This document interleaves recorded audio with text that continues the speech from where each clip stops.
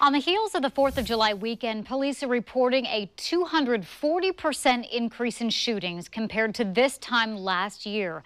So far, the Portland Police Bureau has responded to 17 shootings just this month compared to 5 during the same time span of 2019. In fact, they had quite a few just this past weekend. On Friday night, police say they found 11 shell casings near Southeast 130th Avenue. Then a string of shootings kept officers busy yesterday. They say they found 3 different apartments with bullet holes in them near Southeast 86th Avenue.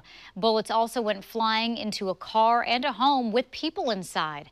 Then around 8:30 last night, a man was shot in the leg near Northeast 91st Avenue. Medics took him to the hospital, but he is expected to be okay.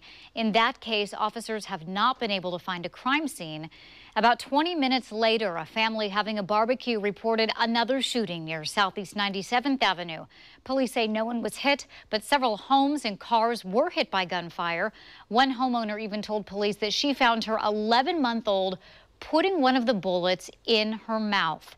Portland Police Chief Chuck Lavelle released a statement today saying in part, quote, "Gun violence negatively impacts everyone in our community, and the increase we are seeing is alarming." He went on to say police are investigating the recent shootings, and anyone with information is asked to give them a call.